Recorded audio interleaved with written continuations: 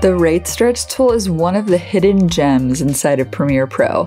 If I need to speed up a clip, I simply press R on my keyboard and I click the end of the clip and I push it back in towards the front of the clip to speed it up. And if I need to quickly slow it down, I simply click on the end of the clip again and stretch it out to slow it down. Lastly, to make it more smooth, I like to right click on the clip, and from time interpolation, I choose optical flow. This will generate new frames to make the slow motion extra smooth. So that's it for quickly changing speed in Premiere, and I'll see you next time.